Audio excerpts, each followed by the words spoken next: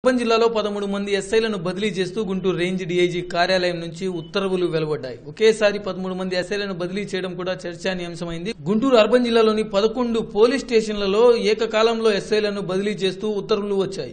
Tadikonda police స్టేషన్లో attachment ఎస్ఐగా ఉన్న రాజశేఖర్ ను అక్కడే స్థానం కల్పించారు. వీఆర్లో ఉన్న నాగేశ్వరరావును కొత్తపేట ఎస్ఐగా నియమించారు. అరండల్పేట పోలీస్ స్టేషన్లో ఎస్ఐలుగా పనిచేస్తున్న ఆరోగ్యరాజు, సత్యనారాయణలను Mangalagiri division Pedakakani police station కు బదిలీ చేశారు. పెదకాకనిలో ఎస్ఐలుగా ఉన్న పెళ్లి ప్రేమయ్య, రంగారావులను అరండల్పేట పోలీస్ స్టేషన్ కు అటాచ్ చేశారు.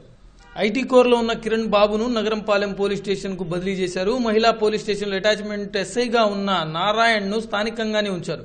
నగరంపాలెం పోలీస్ స్టేషన్లో ఉన్న భార్గవ్ ను ప్రతిపాడుకు బదిలీ చేసి ప్రతిపాడు పోలీస్ స్టేషన్లో విధులు నిర్వహిస్తున్న ఎస్ఐ శ్రీనివాసరావును నగరంపాలెంకు బదిలీ చేశారు. తాడేపల్లి పోలీస్ స్టేషన్లో విధులు నిర్వహిస్తున్న ఎస్ఐ ప్రతాప్ ను లాలాపేట పోలీస్ స్టేషన్ కు బదిలీ చేశారు. వట్టిచెరుకూరు పోలీస్ స్టేషన్లో పనిచేస్తున్న ఎస్ఐ అశోక్ ను తాడేపల్లికి, లాలాపేటలో ఎస్ఐగా ఉన్న కృష్ణారెడ్డిని వట్టిచెరుకూరుకు బదిలీ చేస్తూ గుంటూరు రేంజ్ డీఐజీ కార్యాలయం నుంచి ఉత్తర్వులు వచ్చాయి.